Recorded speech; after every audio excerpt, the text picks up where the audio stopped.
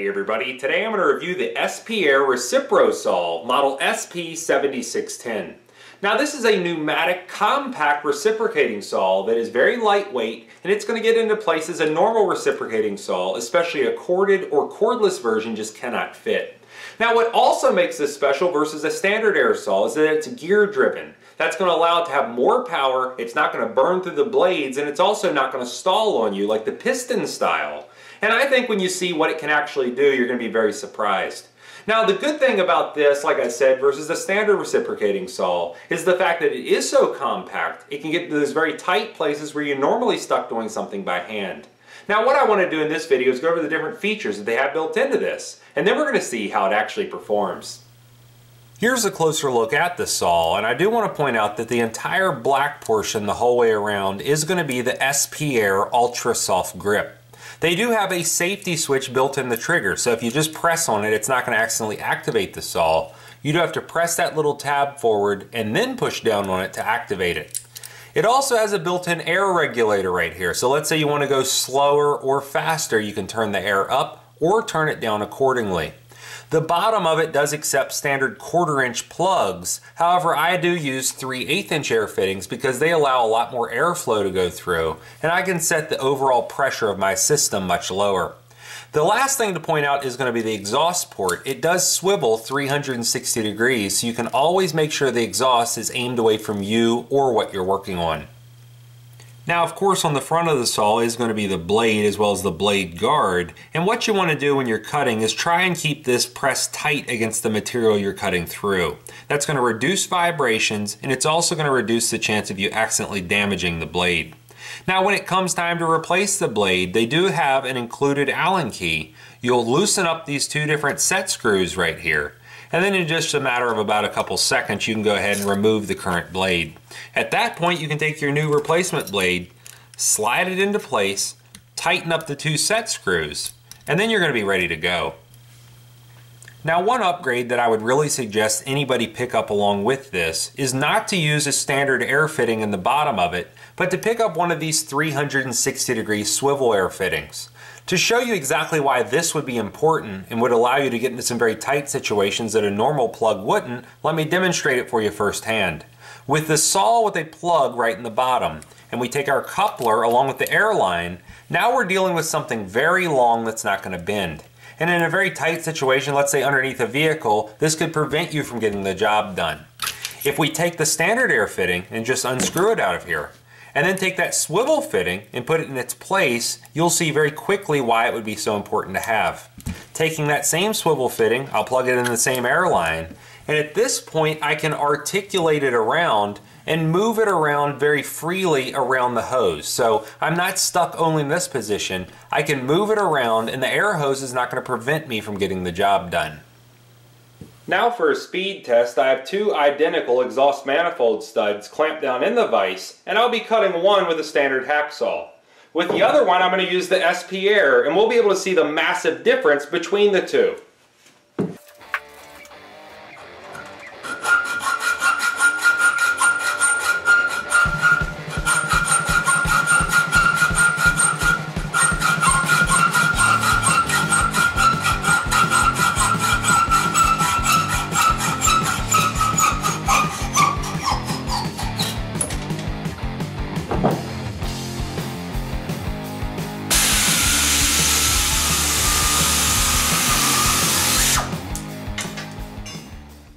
And when we take a closer look at the cut quality side by side, you can see the one that the SP-Air cut was very nice and very clean with no burrs, but the one that the hacksaw cut is very jagged and has burrs sticking out the whole way around.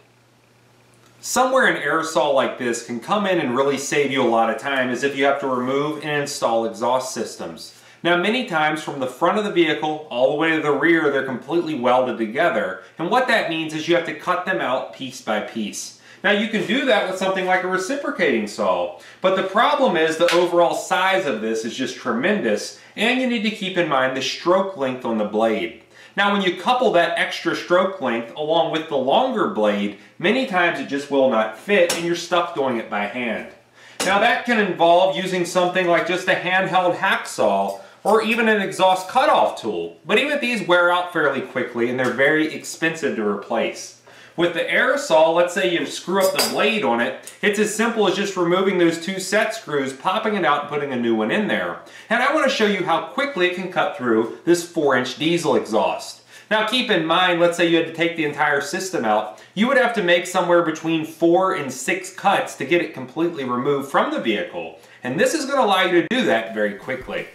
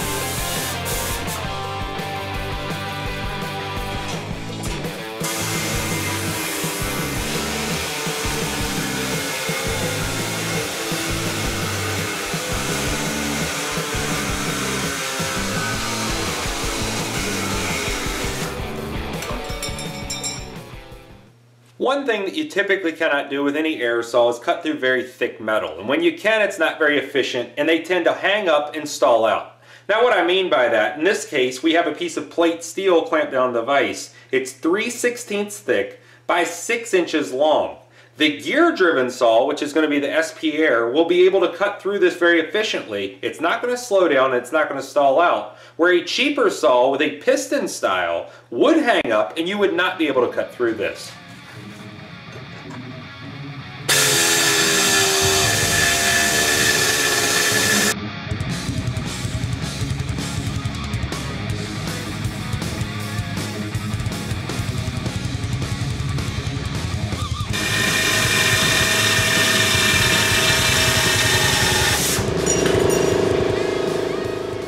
So now you've seen firsthand that it could cut through that very thick plate steel. It had a burr-free, very clean cut the entire way through, and it did not slow down or stall out at all. Now I do want to point out, because the gear-driven saw has 5,300 strokes per minute versus the 10,000 strokes per minute of a piston style, it doesn't burn the blades up. So even after an extreme cut like that, when we take a closer look at the blade, other than some paint wearing off, there was absolutely no damage to it, and none of the teeth are missing. So now you've seen the SP-Air Recipro saw for yourself. It's very powerful, compact, and lightweight, and it's able to get in some very tight situations where a standard corded or cordless reciprocating saw just cannot fit. Now you do want to keep in mind this style versus the standard style of aerosol. This being the upgraded one with the gear-driven mechanism going at 5,300 strokes per minute, and then the standard one would have a piston style going at 10,000 strokes per minute. The reason this one's better, it's not going to burn through blades, and more importantly, it's not going to slow down or stall out on you. Now that was very evident when we cut through the plate steel. This is 6 inches long, 3/16 thick, and it didn't have one problem at all. Now I also want to point out it had a very clean burr-free finish, and the blade was still in perfect condition when we were done. So one cut as long as this is still not going to damage your blade, where a typical saw probably wouldn't even make it about an inch into here without giving up. Now I do want to point out one negative that I've seen as far as using this and fooling with it, and that's the fact that the blade guard is not extendable. So unlike a standard reciprocating saw, when you start to wear the teeth out, you can move this out and then use the portion of the blade that still has good teeth. This is not adjustable, so when you do wear the teeth out directly in front of it, you would need to replace the blade. Now that being said, if you use quality blades like the SP-Air blades, that shouldn't be a problem. But if you do go to Harbor Freight and you buy some knockoff blades, you'll probably go through a lot of them in the same amount of time you would go through one of these. Now I also want to point out one major upgrade I would suggest for anybody, and that's to put one of these 360-degree swivel fittings on. This will allow you to get into some very tight situations. You're not going to be fighting an air hose. Where if you had a standard fitting just sticking out the end of here, you would then put a coupler on and then the air line, and it would make it very awkward to work with. Now I do want to point out the warranty. SP-Air does have a 1-year warranty on this, So if you ever do have a problem with it, and it's not an abuse situation, they will fix it for you free of charge. If you like this video, please click like. If you like my channel, please click subscribe. And thanks for watching.